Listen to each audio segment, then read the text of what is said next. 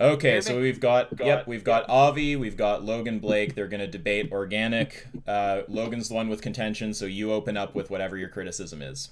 Go ahead. Okay, I know I said I only have like 1 minute, so I don't know why we're calling this a debate, but I'm just saying the graph that you sent me has to do with nitrogen input, correct? Nitrogen input as measured by nitrogen applied to soils, and soils meaning crops. Okay, so they're measuring the amount of nitrogen, right? Yeah. Okay, so from manure, sure. Okay, would you agree that all fertilizers don't have the same amount of nitrogen in them? Yeah, that's right. In fact, it's a steel man for your position because chickens have more nitrogen per mass of chicken fertilizer than cattle does, and yet there's still more cattle nitrogen. No, that's incorrect because all chicken litter is not created equal. It's not all the same average. Yeah, sure, but on the average, it has more nitrogen. No, because yes, it does. The stuff that I looked up, it was way different. You could find one with just a small amount. Sure, you can. You absolutely can, but on the average, it is more. On the average? Sure, yeah, and we can go through all the calculations if you'd like it. Sure. Send that over to Nick, and we'll look at that because sure. I don't know where you're finding all this. It's from the FAO. It's the data from the FAO. Data from the FAO clearly shows that the majority of manure that is used is from cattle, and if you do it by mass, if you calculate it by mass, you actually get the greater difference. Cows actually have a greater amount of manure production than chickens do, and if you do it on average, if you do it by nitrogen, that difference actually shrinks. Now, cows still win either way, no matter how you slice the data, but because chickens on average have more nitrogen than manure than cows do, the difference actually shrinks, and chickens actually look a little bit better. They may even come to half much, but yeah. So either way, cows win across the board. But it's actually a steel man for me to use nitrogen because on average, chicken manure has more nitrogen content per mass than cow manure. Well, I mean, you'll have to show me that because okay, yeah, sure, no problem. No problem. Last time you said a whole bunch of shit in that other debate, and then when I looked it up later, it was all wrong. Well, we can talk about that. We can talk about that too. I'm sure we can talk about it. So you can send me what your contentions were there. So what do you think you can send me what you think I was wrong about there as well. Cool. And you can send me the data. And you can send me that too, Logan. Well, you can send me that too. For yourself. Cows in China are low on the fertilizer scale. They use pigs a lot more and a bunch of other things. So hold on. We can look that up right now. Actually, would you like to? You can. Wait, would you like to do that? Okay. Send me. Would you? Sure. We can. It's in the study archive. Are you in the study archives? No, but I'm wondering how come you didn't send me a graph that showed what fertilizers used the most instead of sending me one that has nothing. Sure. The reason. Yeah. So the reason I did that is because the FAO has their standard of using a proxy of nitrogen to do it. That's the reason I did that. And in order to actually get to it by mass, the FAO doesn't do it by mass. They don't see the point of doing it by mass because the whole point of we're doing it is for the nitrogen, phosphorus, and potassium in the first place. However, if you want to do that, you can calculate it. And I did. I went through the process of actually back calculating it into the mass and calculating from independent data even into the mass. And even in that case, when you do it by mass, cows actually win out even more than chickens. Than they would by nitrogen. You telling me you found every single company that sells chicken litter? No. That's a nice slip, Logie Bear. No. So what I'm saying is that based on the FAO data, Logie Bear, Logie,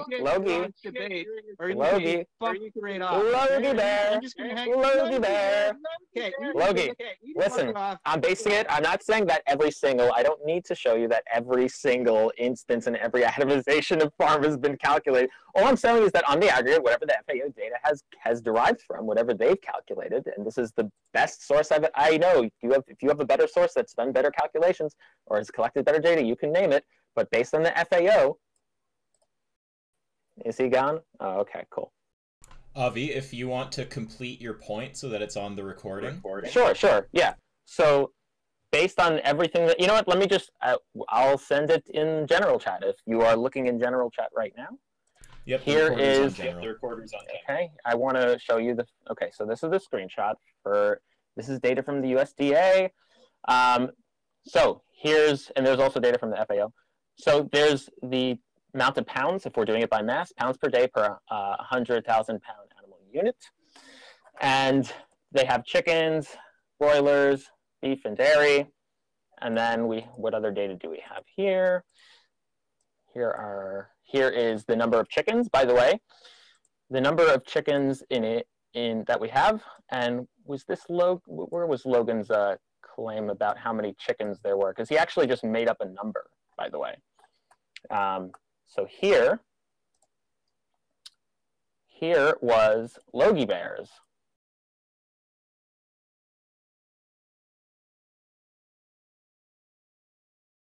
So this is what his claim was. Did some research. Turns out the most commonly used fertilizer is chicken litter. It's used in organic and conventional farms because of its low cost. Makes perfect sense when you think about it. There's like 60 billion farm animals out there, and 59 billion of them are chickens. There's more chickens in just the USA than there are people in the world.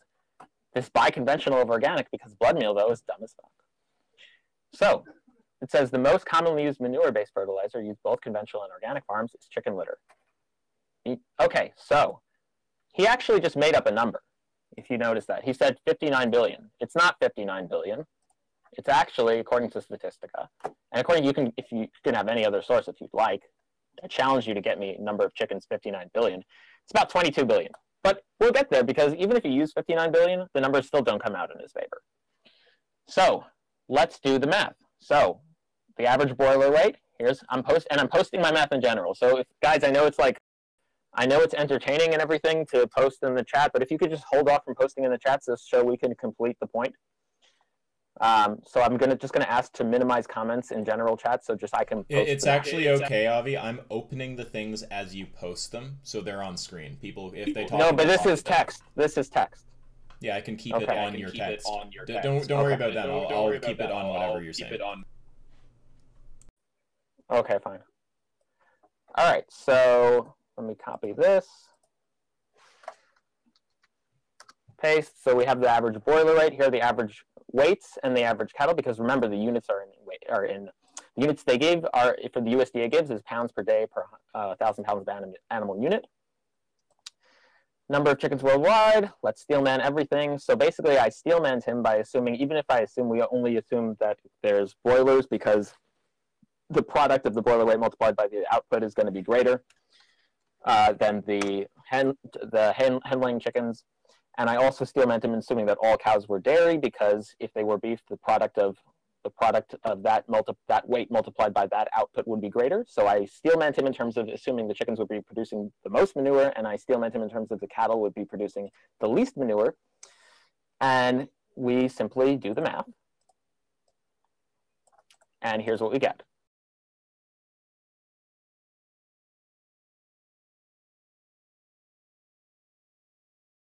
So what we get is, even with all these steelmen, we get almost 10 times as much manure by mass is produced by the cows as they are with chickens. And then, even if we go with Logie Bear's made-up number, even if we go with his made-up number of 59 billion, which is far more chickens than there are in the world, we still don't get more manure being produced by chickens. So here's the math for that.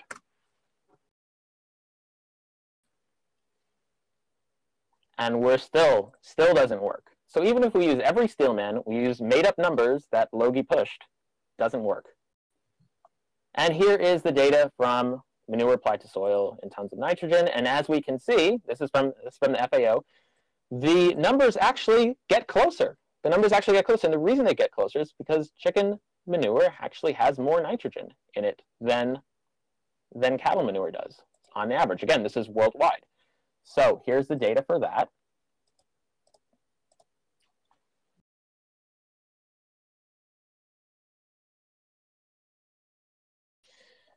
Do you see that highlighted thing right there, Logie? That's a chicken. Okay. Chat, you can talk again. I'm done posting data. Alrighty. So Okay. as you can see, as you can see, the nitrogen actually comes closer. It almost comes to about half of that.